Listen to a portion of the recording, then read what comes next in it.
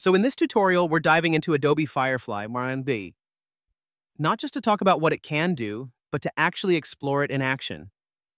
Whether you're completely new to it or you've tested a few prompts before, the goal here is to walk through how this tool works in real use, across different styles, categories, and creative ideas. I'll guide you through a variety of prompts and creative outputs, and you'll be able to follow along visually to see how everything unfolds in real time. One of the first things you'll notice about Adobe Firefly is how approachable it feels. There's no clutter, no complicated menus. It just invites you to start creating. Everything happens within a single interface, and you can tell it's been designed to keep your focus on the results rather than the process. Even just typing a few words into a prompt can lead to something surprisingly polished. To kick things off, we're starting with a fairly open-ended concept, something futuristic and cinematic. That kind of idea gives the AI a lot of room to be creative. You'll see a few different variations load in, and it's always interesting to notice how each one interprets the same prompt slightly differently. Some might lean into the lighting, others into the atmosphere or structure, and that variety is a big part of what makes Firefly so fun to use. As we scroll through the results, you'll get a better sense of how much detail Adobe's engine can pack into an image, even without hyper-specific prompts. There's a lot of nuance in how it handles things like lighting, scale, or mood. Sometimes one result might feel more grounded, while another version goes a little more surreal or stylized. That kind of flexibility makes it useful whether you're designing something for a brand, a personal art project, or even a video thumbnail. Now, as we move on to the next prompt, you'll notice a bit of a shift in style. This time we're aiming for something more illustrative, something that might look at home in a graphic novel or a digital poster. And again, with just a few adjustments, Firefly gives you outputs that feel like they belong to an entirely different category. These aren't just small tweaks. The textures, lines, and overall tone shift pretty dramatically depending on what you're going for. The cool thing is that you don't need to constantly switch between tools or tabs to get different looks. Whether you're experimenting with a realistic photo vibe or something closer to vector art, everything stays right in front of you. That keeps the whole process fluid and focused.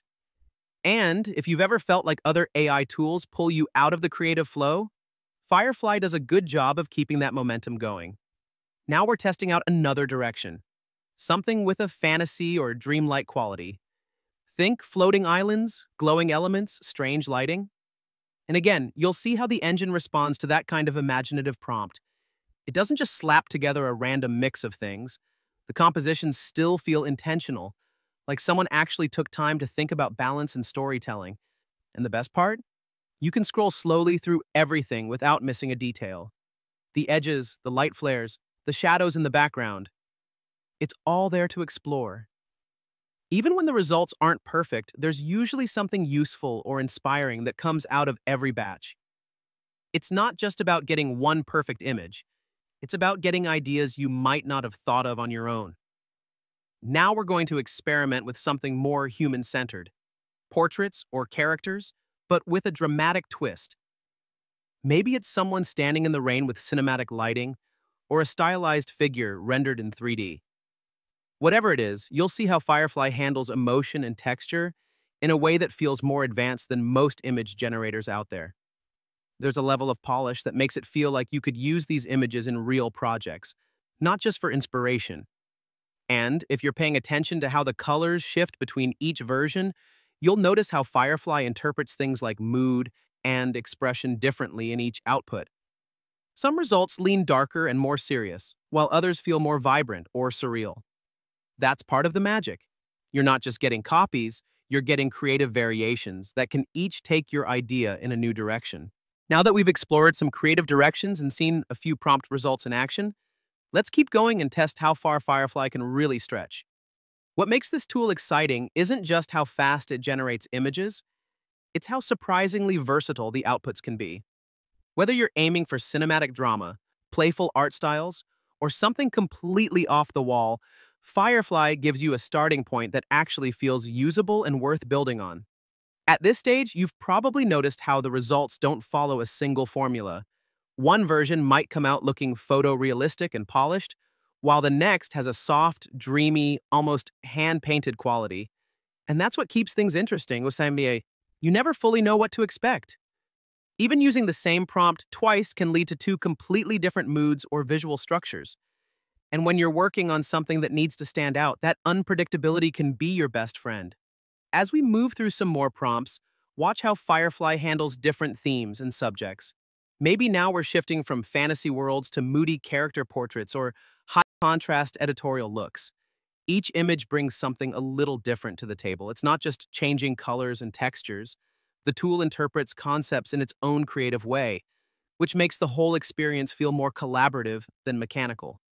We're also experimenting with image formats, switching between horizontal, vertical, and square aspect ratios. And this actually affects more than just the shape. It changes how the AI builds the composition. In vertical mode, for example, it might pull the subject in closer or stack elements differently to make better use of the height. And when you flip to horizontal, it might stretch the background, reposition the lighting, or even change the flow of the scene entirely. That's something that's easy to overlook but really powerful if you're creating for different platforms. A wide layout might be perfect for a video thumbnail, while a vertical one is better suited for mobile stories or social media. Instead of cropping or manually resizing everything, Firefly just gives you new variations that fit those formats naturally. Now we're testing out even more experimental combinations. Things like a futuristic city made entirely of musical instruments, or a portrait of a tiger wearing cyberpunk armor in a vaporwave style. You'll see how Firefly doesn't just throw random elements together. It actually tries to blend them into something cohesive and aesthetically balanced. There's a clear effort to make sure the composition feels complete, even when the concept is totally out there. And as we scroll through the results, it's worth slowing down and really looking at the details.